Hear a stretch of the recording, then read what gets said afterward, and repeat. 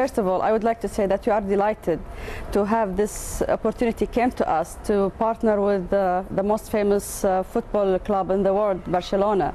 You have a wide range of fans back home in Qatar, and we are delighted to be here for this partnership because of I can see it's a natural synergy. Actually, Qatar Foundation, as I just told you, we are helping the economy of Qatar to be a post-carbon economy, to be based on knowledge-based economy.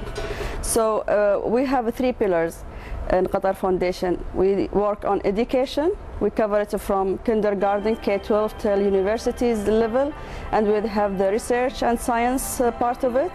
Qatar Foundation, we have, for example, we have the Science Park, we have the National Research Fund, and lots of other projects. And the 3rd pillar is the community development, and here's where our collaboration falls with FCB Barcelona.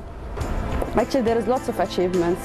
Last year we celebrated the 15 years anniversary of Qatar Foundation, and we achieved to have the most elite universities of the world to open their first branch outside their countries. And there is many examples for that. The Science Park itself, it has lots of achievements that I cannot list it right now.